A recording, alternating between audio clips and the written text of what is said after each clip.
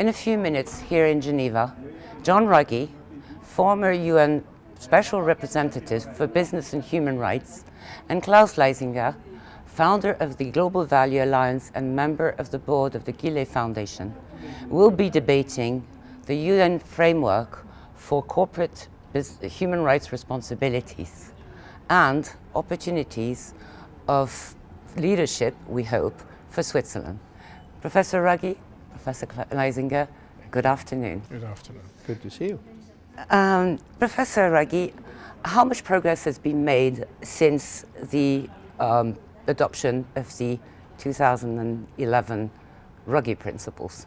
Well, for me, not enough, but if you measure it against other historical standards, I think the progress has been quite significant in terms of uptake by governments, by other international standard-setting bodies, and by business itself, by advocacy groups who use it as a tool for legal advocacy, for policy advocacy.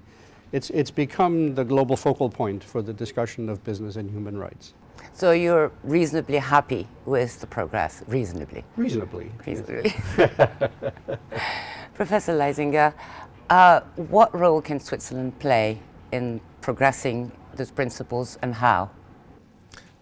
The what is easier than the how. But Switzerland was from the very beginning a major supporter of the Global Compact. And these 10 principles, 2 of them were human rights principles, and there was a lot of misunderstanding what could that be, which led to the progress Professor Ruggie was leading. So for Switzerland, it would be a natural consequence of supporting a responsibility framework for companies to also support the Ruggie framework, as I would call it, because I can't see a rational reason that you could be against respecting human rights while doing business and competing with integrity. How? The issue is all the processes that I know that have been successful were processes that were inclusive. Talk to the people, talk to all the stakeholders, be open to other opinions if there are, and try to find a moral common sense, because it's a moral issue. It's not a legalistic issue. Of course. And I think Switzerland is uniquely positioned to lead such a process, and I hope they do. Professor Ruggie, do you believe also that Switzerland has a role to play in this? Well, of course, every country has a role to play. But I would build on what Klaus said, that yes, it is a moral issue. But it also has practical dimensions. Companies that find themselves violating human rights often get into trouble themselves as companies. And so they have a risk management dimension to deal with. Countries that support foreign investment of their own companies themselves have an obligation to make sure that the businesses that they support adhere to international standards as opposed to violating them. And in terms of applying the guiding principles, what are the best solutions? Voluntary or legally binding rules? Or a mix of both? For me, that's easy. I've said from the beginning, it takes a smart mix of measures. I don't know of a single society in human history that has relied solely on voluntarism. And we know that countries that have tried to rely solely on command and control have collapsed. Okay. It's the smart mix. But what I think is the single most important thing to do for every company is that the top management is taking a day aside to think what exactly would the respecting human rights commandment, so to say, mean for us.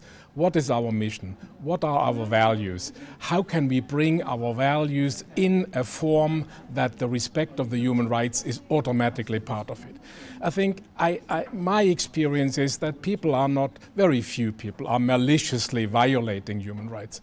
A lot of people have a lack of reflection and are doing things that they, with the benefit of hindsight, would not be doing. Mm-hmm. So reflection, talking, listening, also listening to the civil society advocates, And, and then starting to reflect as you would reflect on any other corporate responsibility issue. I think Klaus is absolutely right. If I can build on that, I've spoken with a number of corporate boards and CEOs and have explained what this is all about, and they say, "Oh, is that what it's about?" Yes. Oh, wait, so it needs to be demystified, exactly.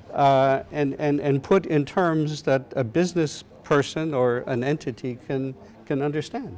And there is one difference. There is not a Richter scale for human rights violations. You don't have to study seismology to know that an earthquake of 9 is a different thing than an earthquake of 2. But if you hear or read in the newspaper, company X has been violating human rights, intuitively this is on your 8 or 9 scale, and it might not be. So it's not only proactive risk management, it is also becoming part of a process that improves the international relations and makes the world a better place. Professor Leisinger, Professor Ruggie, thank you very much for shedding some light on this very important issue in Switzerland. Thank you. Thank you.